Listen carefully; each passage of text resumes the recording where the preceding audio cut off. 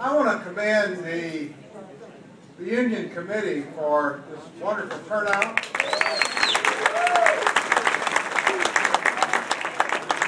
What it reminds me of is how well they've organized, and you saw how well they organized the photo.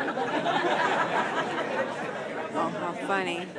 But in sincerity, you were a group that was willing to come together. And I have seen a number of our students who were formerly at TC before we merged.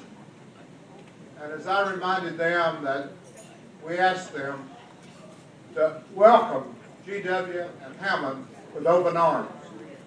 And I believe they did that.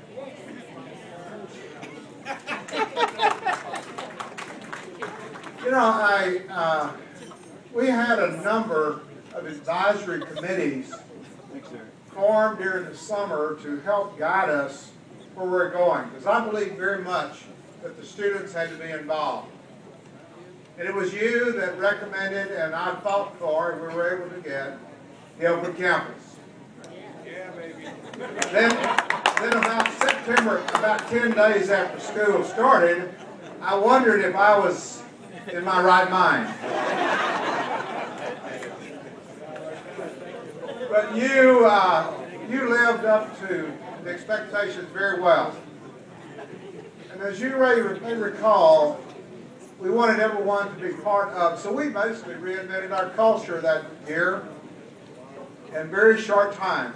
And I do not know, and I've spent over 40 years in public education, I have never been asked, or have I asked others, to accomplish what we had to accomplish in that short time.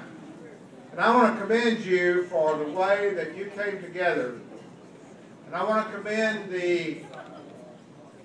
all the programs, but especially our football team, for what they did, because I think they solidified, and winning the state championship brought the first championship to the city of Alexandria.